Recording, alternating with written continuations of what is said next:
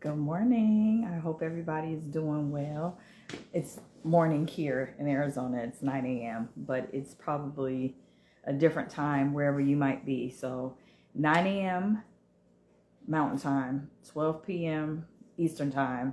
As promised, it is time for us to kick off the live, IG live that I was planning to kind of just share with some fellow creative entrepreneurs. So I have a guest that's going to be popping on here in a short minute. He should be seeing this any second now. But I just really want us to have this conversation. I think it's important as thought-provoking conversations. And for me, as a creative entrepreneur, I feel like it's even more important. So let's see. Is he in there? Hey! Good morning, Good guys. morning. Very good morning. How are you doing? Are you eating? No, not at all. I just That's important. Try to get as fresh as I could before the That's important. live. That's important.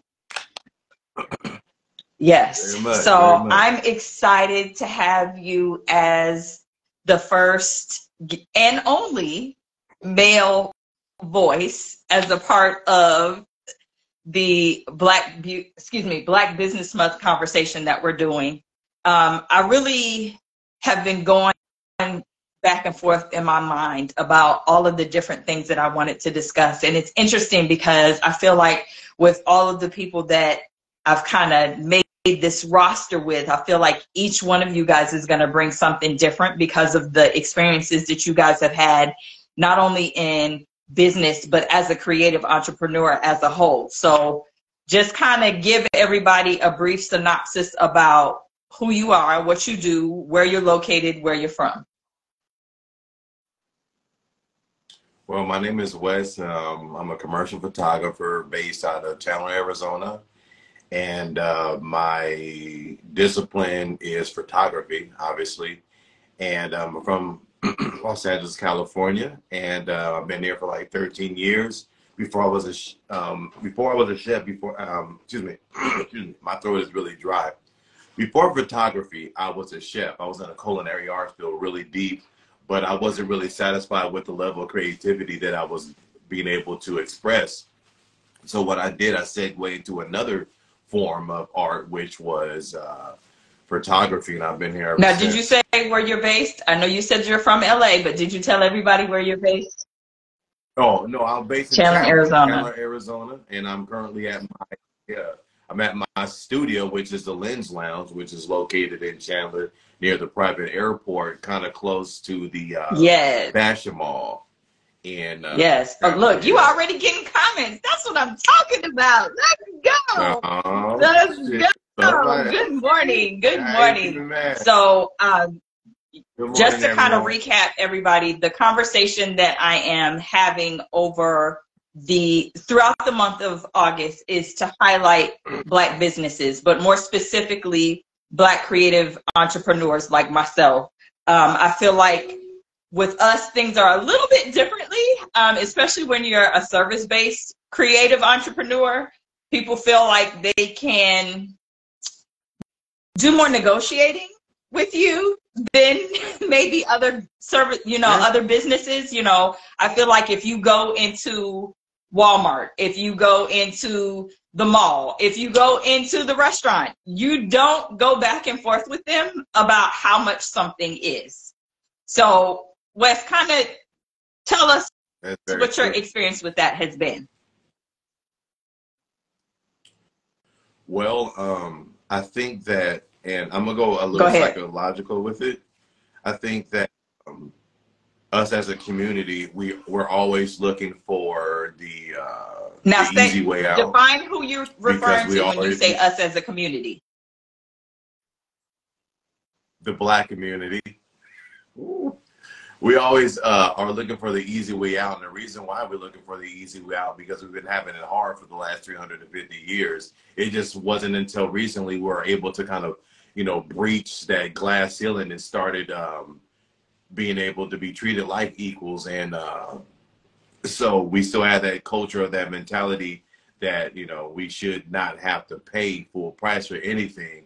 And I think it's doing a disservice to us. You know what I mean? Because not too long ago, we were talking about the black dollar and how long it stays in the community. And believe it or not, once the black dollar reaches our one person's hand, the next person it goes to is outside of the community, or outside our race, that is. And the people that have it the longest is the Jewish and the Chinese community. So what I mean by that, say there is a Chinese janitor, right? And he gets paid from his Chinese boss, and he takes his money to a Chinese market, and the Chinese market turns around, they pay a Chinese landlord, and the Chinese landlord puts it into, you know, back into that supermarket. So there's an ecosystem going on in a lot of other communities or races that we are not really privy to in a black community. And what I like to do, I don't like to exclude any other races by any means necessary, but I like to do my best to try to source out other black entrepreneurs when I put together photo shoots, like the last one we did, Jalia. The whole set was melanated, and it was an awesome event. Yeah. Very It's good. interesting you mentioned one thing too in reference to the black dollar. I feel like there was a lot of misinformation, or maybe not even misinformation, a lack of information. I feel like, especially when I was growing up, nobody in my household taught me how to save. Like, we weren't talking about credit. We weren't talking about how to save. We weren't talking about any of those things. So when I see Black entrepreneurs really taking the time to understand that, I'm like cheering. Like, whether I vocalize it or not, I'm cheering, because that's not everybody's experience. So I'm happy to see, you know, like the younger generation really taking the time to understand their credit and how to build their credit score and how to build generational wealth. I feel like all of that is super, super important. Whereas with me, somebody in my 40s with, you know, 2.5, I say 2.5 grown kids, because the half one, she thinks she grown. But like, you know, it's different. You know, I'm trying to teach them things that I felt like I didn't know, but teaching them what I didn't know is also encouraging them to go out and purchase. I see my homegirl on here, Sharon. I saw something that she posted not too long ago about people renting and the power of owning. And a lot of us will get together and be like, yeah, let's get together and let's own a studio, or own a building. But how often does that really happen? Yeah, we always talk in theory. I mean, if you really think about it, man, we are like very, very, very skilled as a culture finding out the problem, whatever the problem may be. But we're not very skilled to find out the resolution to that problem. I go to churches a lot. You say you go to like a Black Baptist church, they can tell you all the things that are going absolutely wrong. Just handsome, something. You can flirt it up with on the live. Look. It's Sunday. Hey, let's keep it PG. A love connection going on in this joint.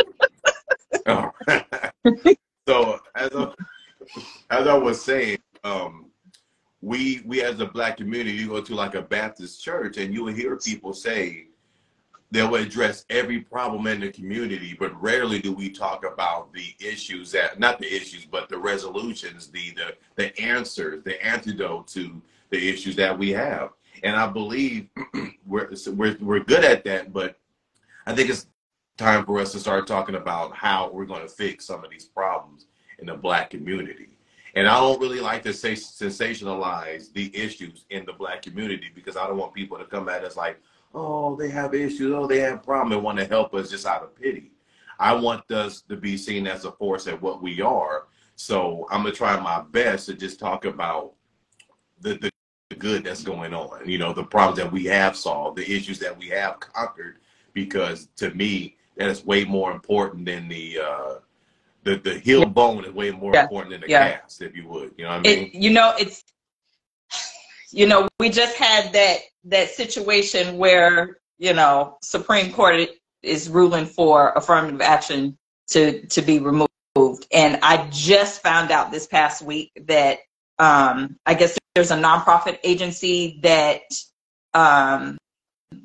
what's her name? Keisha Knight Pulliam. It's her and like 2 other people that are kind of at the helm of that.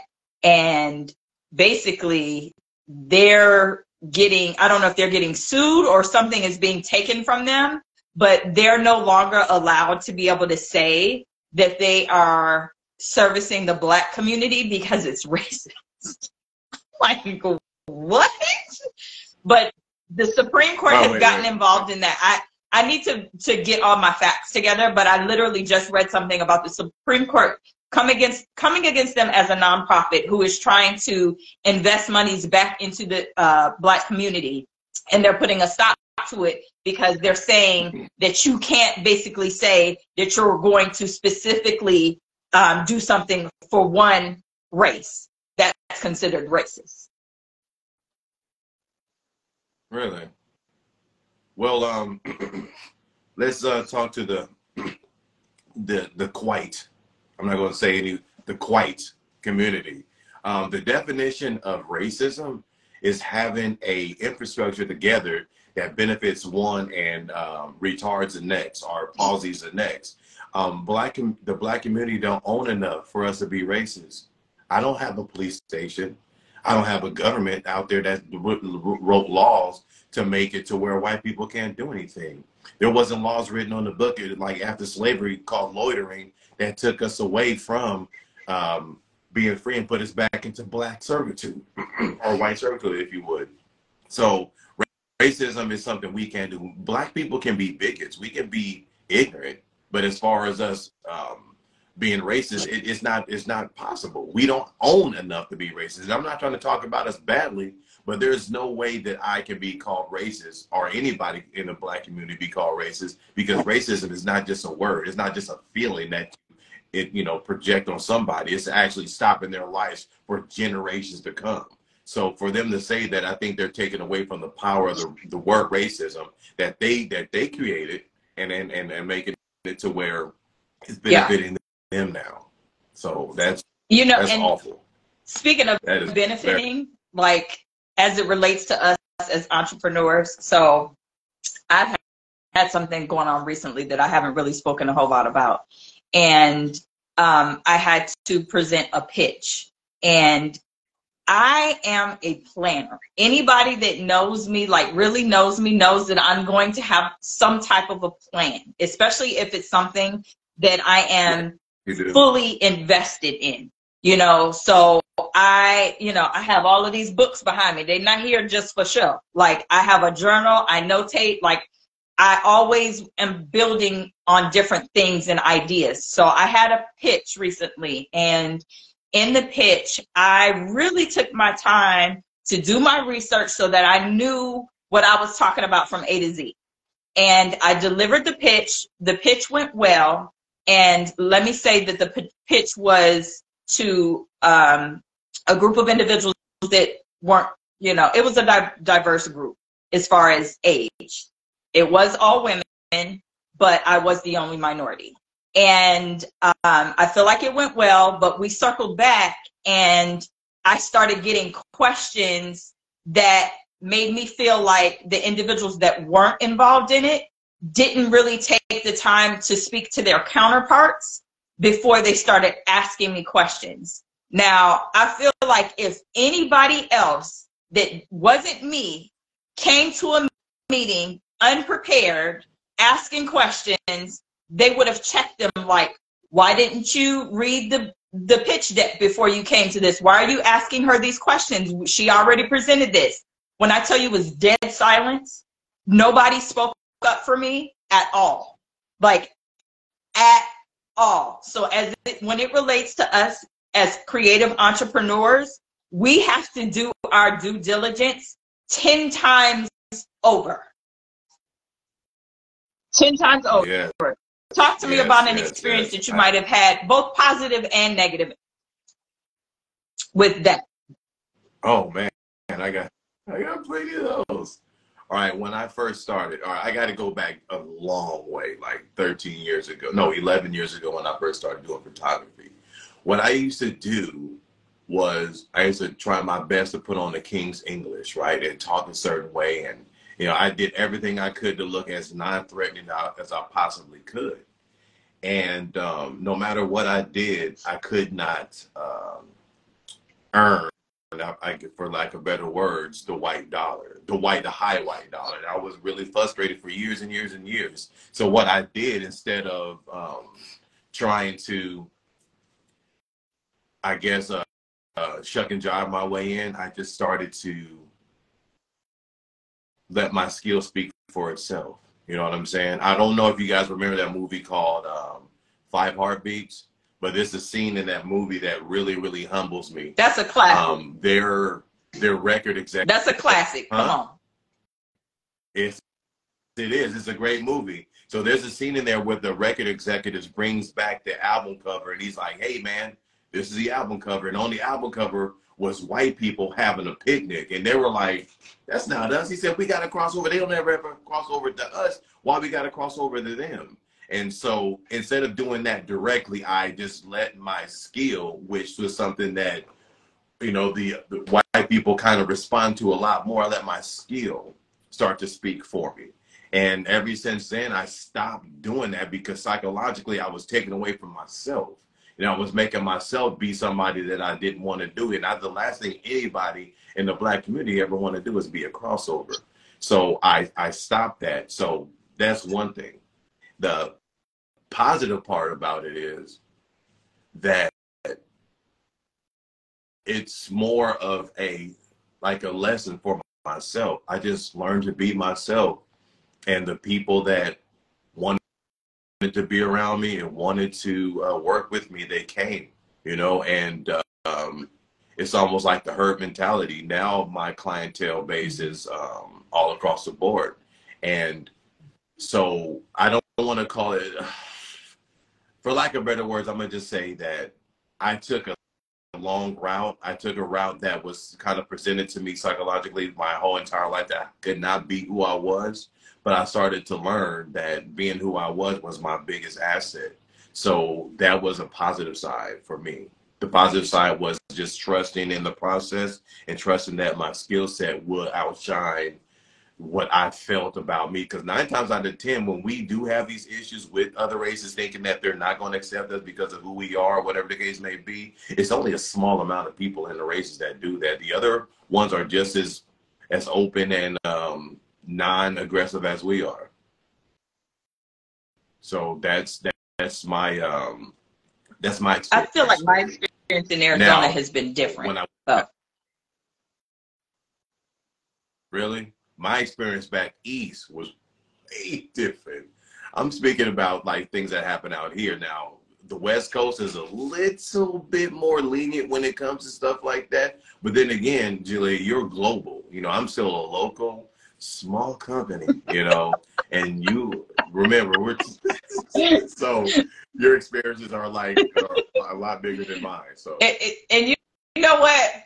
While we on the subject, okay, because you know how I feel about that. Do not ever call me local. Ever. I'm based here. No, I'm not talking to you. I'm talking to the individuals that are going to watch this later on that have tried to allow that to come out of their mouth. Oh, wait. You talking about the ones that didn't know that you flying to London? You talking about them? You going to cross the pond? Oh, they need to know. I feel like people will try their best to minimize you. Oh my God! Do it. You gotta go. She's like, sorry, she just what's going on? Who are you talking to? But I feel like people will try their best to attempt to minimize you based on their own insecurities. And unfortunately, I feel like sometimes we get more of that within our community. Oh yeah, of course. It's sad. I think it is, because people they've kind of based their belief system and their ability to or not to off of their own skill set. And it's sad because I got more naysaying and less support from people that I know personally that grew up with me versus the people that see me, that just met me as a professional. So that's just, it comes with the territory. It really does. And I'm not, at this point in my life, I don't even get mad at people anymore for their belief system, because being angry at them kind of stops my progress. Thinking about them and concentrating on them stops my process. So I just, I stay in my own lane and just put my head down. I stay in my lane, but I switch lanes when I put the blinker on. That's it.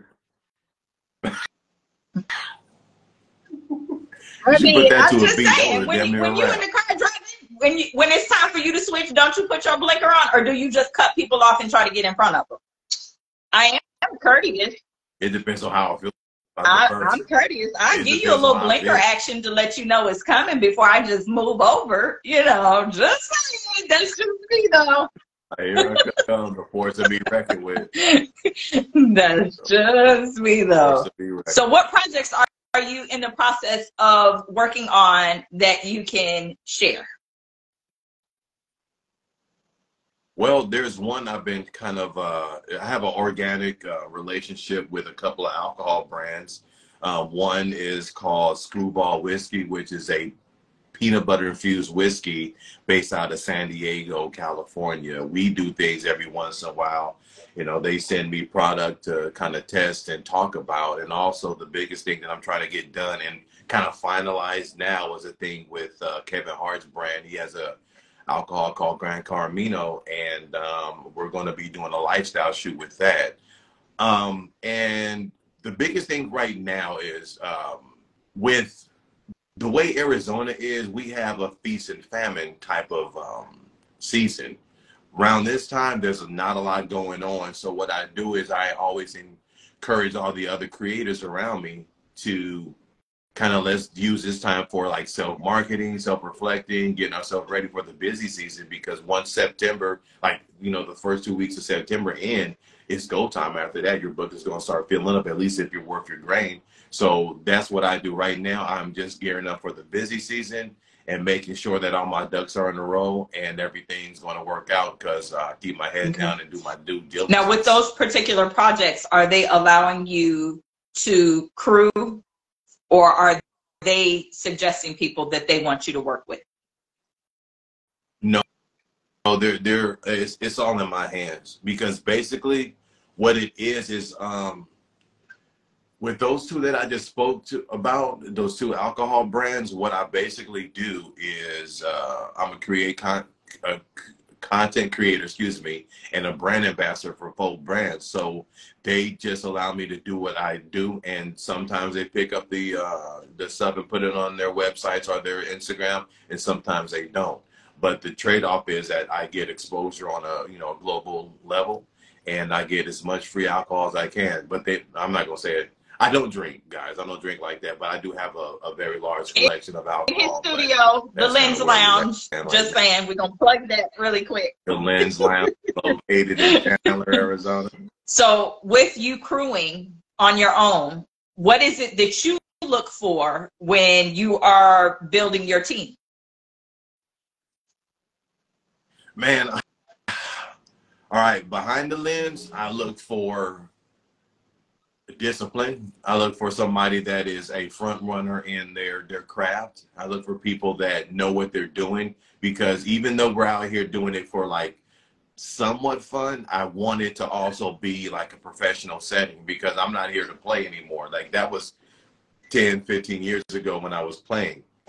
So everything I do is I try to have it at the top performing level.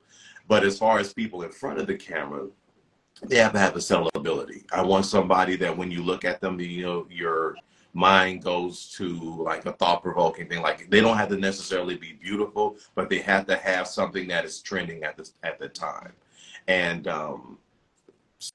same as I said, the people behind the scenes, someone that is professional, someone that can be relied upon. I don't want anybody to get to the set, and just because they're beautiful, they think that's all they need. Because I'm gonna tell you, at this level, beauty is not enough. You know, I know a lot of people out there that are drop dead gorgeous, can't do anything. So you got to have, I guess in the Black community, it's called a swagger. You got to have a swagger about yourself.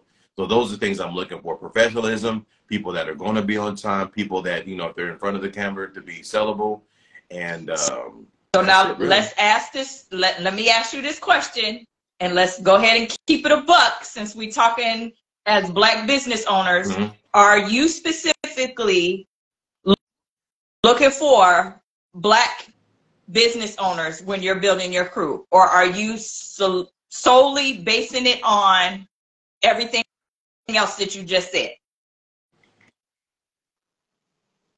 All right, I'm going to take the long way around.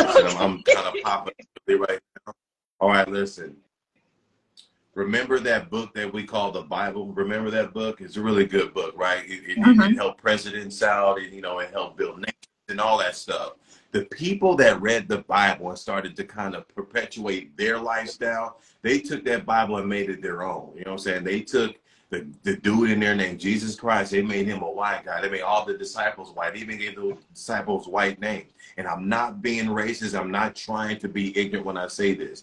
But when I go out and I look for things, I do the same thing. I take my vision, no matter what it is, and I paint it in my own image. You know what I'm saying? I paint it like all the people might be Black. All the people might be, you know, melanated in some way. So I take the same type of mentality that everybody else does. It doesn't make me ignorant. It doesn't make me a bigot and dumb. So it doesn't make me racist. I don't have the ability to be that.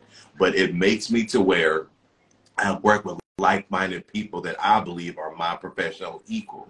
So I don't get mad when white people do it. I don't get mad when Hispanic people do it. I don't get mad when Asian people do it. So I don't think anyone should get mad when we do it. If we have exclusivity to our race, then I'm still American. I still believe that I'm a patriotic person. I just prefer to work with people that I know their rhythms. I know their soul. I know their vibe, per se. Now, it doesn't mean that I don't work with other people, because I do. I work with other races constantly. But when I do my passion projects, I want everything to be of a certain color, because what I'm supposed to do is the same thing every other race is supposed to do: perpetuate your bottom agenda. You know what I mean? Okay. So that's how I feel. I appreciate you sharing that. I think that it's important that people understand that too, from a creative aspect. You know, I feel like for me specifically, especially when I'm conceptualizing, you know, every concept is different. And sometimes I will be very specific in saying, I want an Asian woman. I want a Hispanic woman. You know, I'll say that, but then I'll also say why. And I feel like I was walking through, let me take it a step further, because I was walking through the grocery store yesterday, and I had my daughter with me, and I was looking at the ads, the pictorial ads that were in the store. Target does this really well. They be putting their pictures up all over the wall.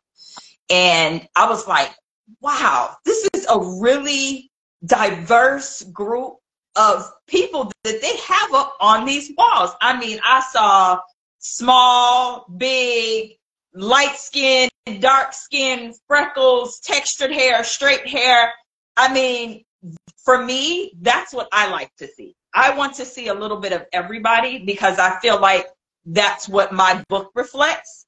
But at the same time, when I'm put in some type of little box, I do have an issue with it. Like, I do totally have an issue with it. It's not so much that I'm trying to cater to everybody, but I feel like as a professional, especially with what I do, if I don't teach people, they're not going to understand how to work with everybody. And I think that that's a part that's missing as well.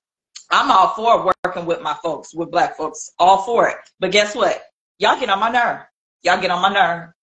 And then ghetto Jalia come out, and I be trying to leave her at the crib. I don't be wanting to put her on 10 when I'm working. You know what I'm saying? And not saying that she don't come out when I'm in other settings. Right. She absolutely does come out when I'm in other settings. West has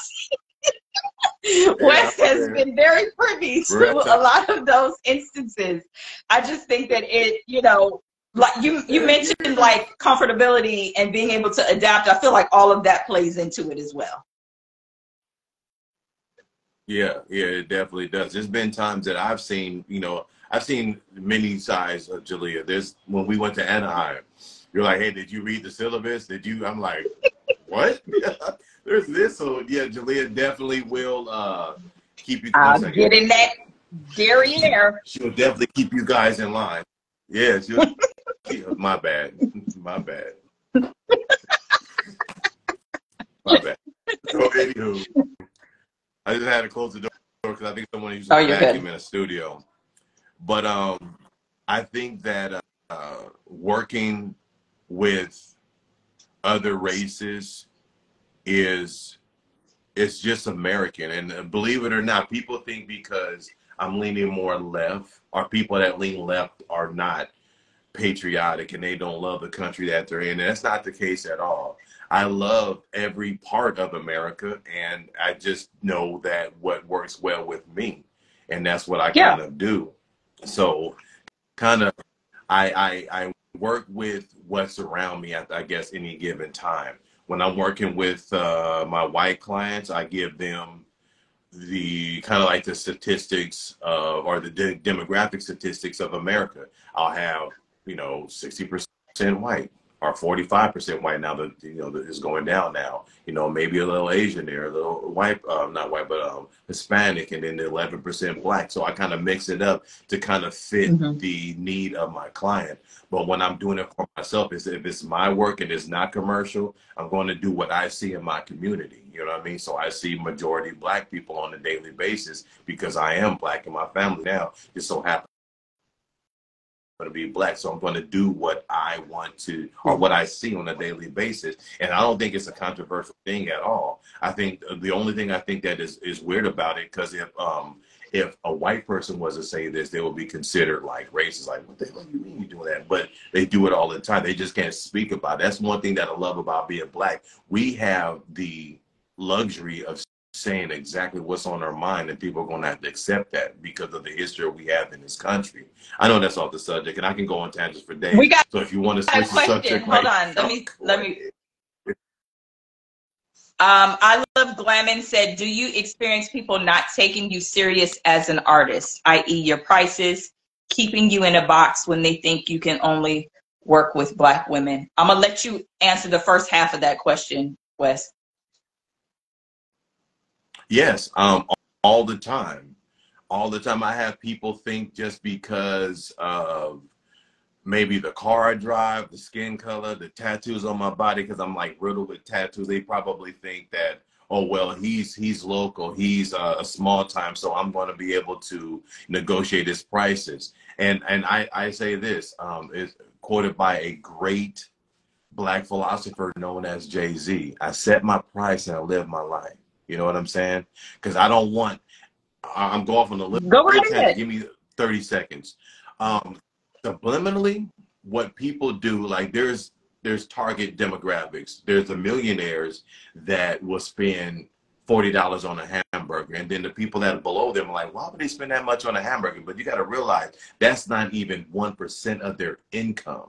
So a person that is making only $400 a week, that's 1% of their earnings for that week. So they're going to take your whatever price it is, they're going to try to haggle you. So the higher up you go, the higher up the luxury brand kind of philosophy you go, the less BS you have, the less you have to have people say, oh, your prices are too high. Oh, you're this, you're that, because they are only gauging off the fact that this is more of convenience for them and not something that they got to truly invest in. If that makes sense. Does that make sense? I don't know.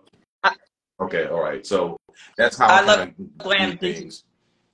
Stay away. I want to ask her if she feels like the first half of that question was answered. Keep going.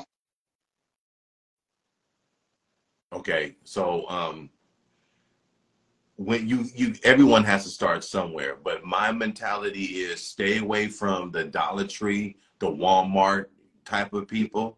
Not to say that they are bad clients, but those are the ones that are investing so much into your craft that they will find a little thing to start complaining about that, so they can kind of take away for some of the pay that they have to give you. So if you try to dodge the people that are lower on the rung, the more you would have freedom.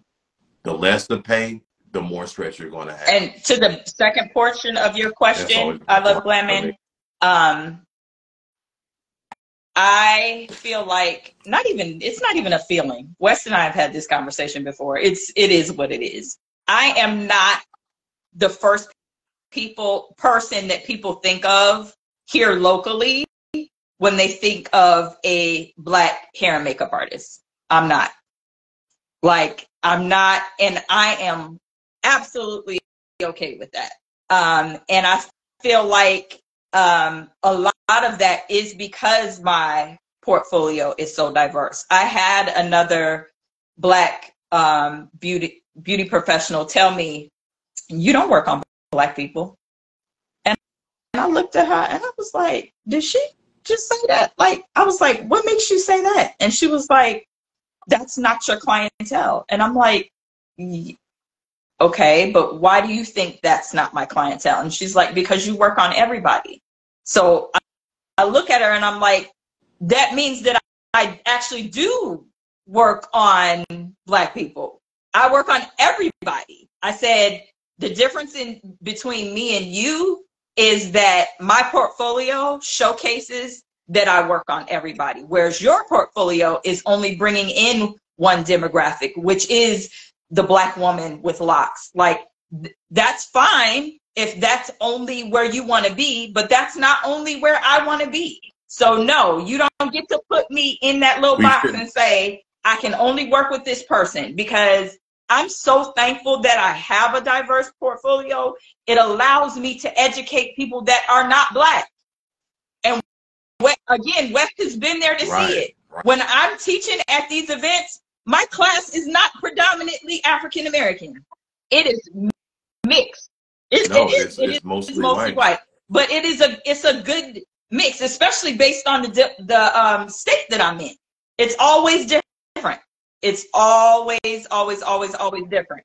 And for me, that's how it has to be. The further west you go, the further west you go, the more you're going to get white predominant crowds. When you start going east, the Midwest, that's when you get a very healthy mix of people. We had someone that just asked a question too. They said, how do we generate new ideas? Ooh, I'm a journaler. I love a good journal. I just got this one from Target. I really needed another journal. But look at how beautiful it is. Even with all of the different. It talks about diversity. I'm just talking about it. I'm being about it, okay? But yeah, I keep a journal. I keep and every journal has a purpose. So that's one thing that I do. I also have, I don't know where they are. I thought I had it. I have face charts. So I'll sketch. Sometimes I will watch creative television shows. I just was watching a baking show the other day. I told you this, Wes. I was watching a baking show the other day, and I got such a dope idea that I have to get out of my system to see if it actually works from watching a baking show, So for me, I find creative ideas in other creative things, and that is what works for me. For me, I get my ideas from, you have to when you're creative, you train your mind to kind of be more of a magnet and a sponge than anything else.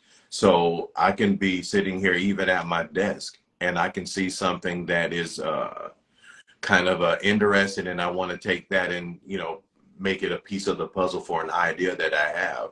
Just recently, we did a photo shoot for undisclosed magazine, and I remember when I was a kid, I used to put stockings over my head, and that glossy film glow that it gave, I used that. I used something from way back when I was a kid, because I seen a show where a burglar put, it was a bank robbery, put this stocking over his head, and it was a cool look, you know. So I did that, and so basically, in a nutshell, I get my ideas from just absorbing information, absorbing inspiration all throughout the day. It's not one Yeah, source that I get my I ideas totally from. agree.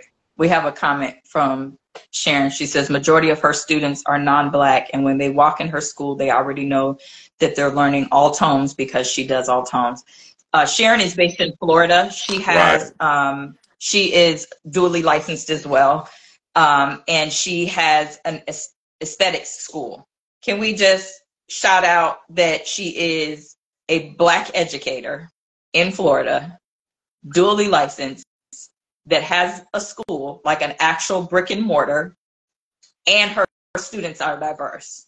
One time for the one time. Okay? Let's just give it up. What are you looking at? What are we looking at? Oh, my buddy Dan Nickerson, which is a recording artist, he's just joined on there, so I just gave him a little. Oh crap, my bad. I gave him a shout out. Sorry, my camera's on the tripod. So shout out to Sharon and shout out to who? Dan. Shout out to Dan. Okay. Dan. Yeah, we got to be willing to big up our folks, whoever they are. We got to. Wes, you got a question? All right, says I agree with you. It might Is be that a question or a statement. Wes, I completely agree. The idea of creating a website approaching regarding the app. I look forward to link up with it. Of course. I love when people say they want ideas from me or they want me to ask me for help. I am so willing to do that because I remember when I first became a photographer, I reached out so much and no one had any information, nor did they have any use for trying to help out another, creative. So when people come to me, I'm all the way in. You can use my facilities. I mean, everything that I have at my disposal, you guys have at your disposal. So yeah, let me know if you want any information. Like, you know what? Even put my I number disagree with into you this because I used to be like that. People have used me so much that when somebody says, "Can I pick your brain?" it's almost like I feel the brain juice oozing out of my ear because they forget that there's a definite difference. I'm pouring into you, I'm helping you, but then you get out there and you act like you did it all by yourself. It's not, and please don't get it twisted. I'm not looking for public acknowledgement, but don't make it seem like you just had a revelation from the Lord that just dropped in your spirit because you knew nothing until you came and sat in my chair and I gave you all of the know-how. So I stopped doing that. When people say that they want to pick my brain, they have to book a consult with me because I can't do that to myself because I was pouring so much into other people that I was leaving myself depleted. So I stopped doing that. Oh yeah, I mean, my resource for help is finite. It definitely is. But there are people out there that I can see, like young, scrubby little photographers and stuff like that. No disrespect, because I was a scrubby little photographer. We were all scrubs at one point. And right, exactly. So those I would help out. But if somebody that's on my level, they come to me, well, how did you do that? And most of the time I'm like, oh man, it was crazy. I just hit them with something that gives no information at all because I know the difference between somebody that wants help and somebody that's looking to be my competition.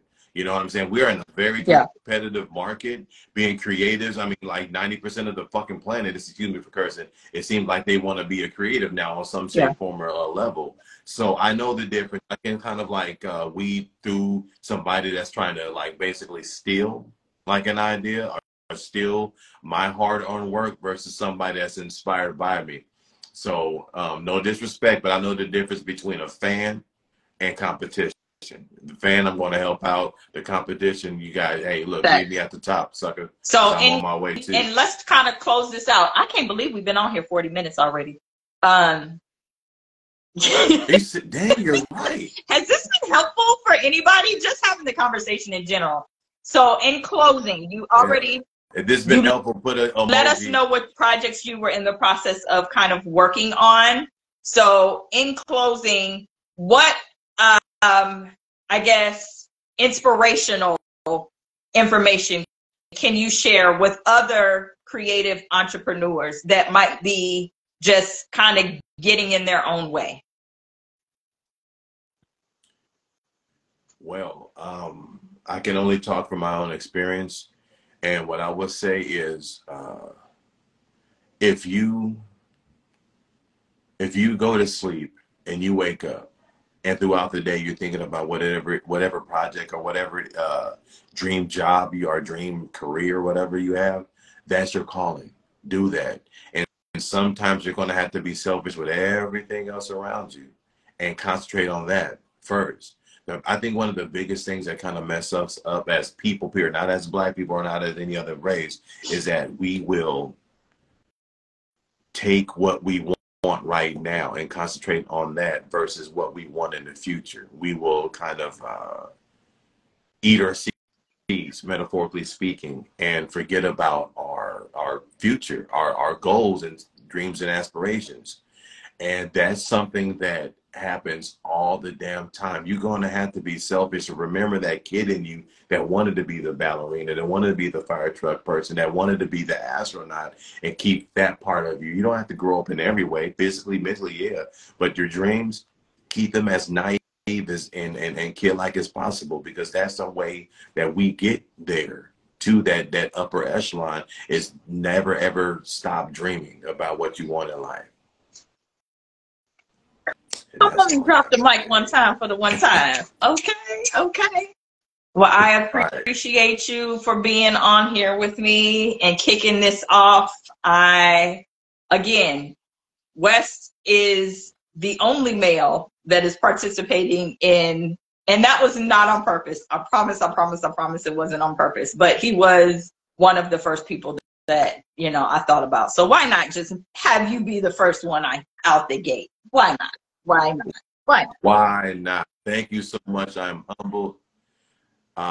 Just to kind of give you your flowers where flowers are due, Jalia, you have helped me grow in so many different ways. I really appreciate all the things that we have done together, like put me on projects that they didn't even really want a photographer, and you kind of like put my name in rooms that I wasn't even mentioned that before. That means a lot to me. Thank you so much. And even putting up with the fact that I just come to photo shoots ready to shoot, not knowing nothing about the project. So I really appreciate that. And I do that a lot. So thank you.